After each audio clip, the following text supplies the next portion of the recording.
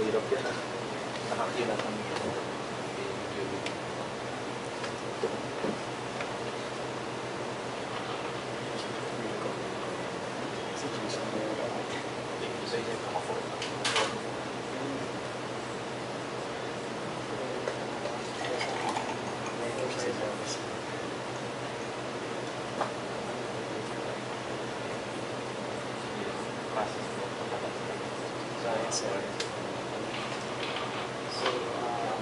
You can bring curd. Just don't throw. So this is called locking. Locking. So this is the MBCC. This is the MBCC. So in locking, for example, someone tried to edit a particular, let's say, article. So someone is editing it, and there are 3 readers. So for example, the writer will save it. So the 3 readers need to wait before the writer finish. So that's locking. In MBCC, multi-version, as you can see in this name, when the reader, the writer save it, the 3 readers, for example, these 2 readers will also read the data. He doesn't need to wait for this to finish. So these 2 readers will get the previous data. And as you can see here, it's already finished. So this 3rd reader will get the latest data, the one the writer saved. So that's MVCC. I'm not sure about MySQL if it's using MVCC or locking. So I can compare it. I cannot compare it. Does anybody know? About MySQL. I think it's locking. It's locking. It's locking. So that's a good thing about MVCC, about CouchDB. So this is CouchDB use MVCC.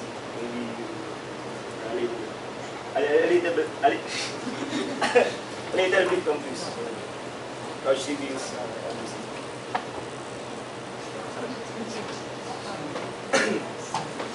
So we go now to.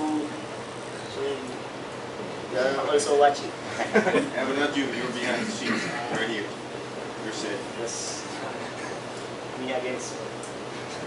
Okay, now versioning. Versioning. I told earlier the versioning. For example, 2 users are editing one article, same article. So they are editing the same article. This first user, for example, he's the first one to save it. So he saved it. And this second user, save it also. The second user will get complete error. So we get a complete error. But the good thing about CouchDB, you also save the second user data. For example, he types long articles, so will be frustrated if he will type it again. CouchDB save it on the database. So you don't need PHP to handle it, because of course we can do that in PHP. We can save this article and we can throw it back. CouchDB save it to the database also, the complete one. So for example,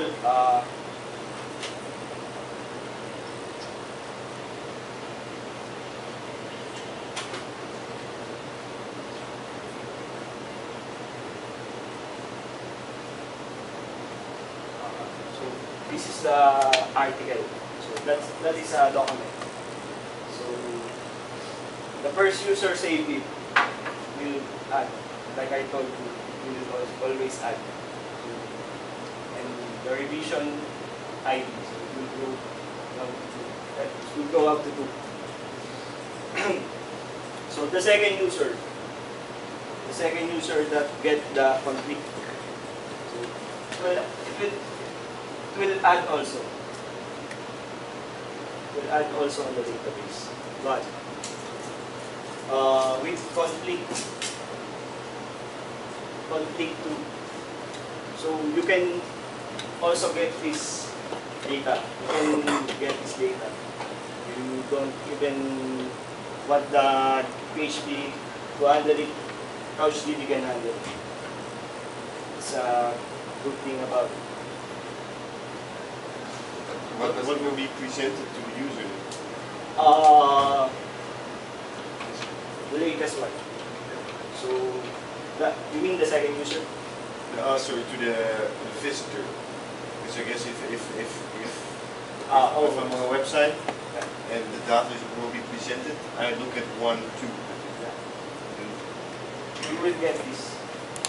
So this conflict will not be shown. So And nothing happens with that conflict thing anymore unless you do something with it as a program, or what? yeah, you will manually, for example, in your code, if there's a conflict thing, so you will alert the user that you get the conflict one because somebody saved it first for you. So the second user will get the latest one and he can save his conflict data. So If you, I think in words, yeah, the article read word, this one changed it to worst, and he wanted to change it to better, for example. Yeah, those are the document updates. This will be shown, but will this guy see that it had been updated in the meantime to worst, and he can select,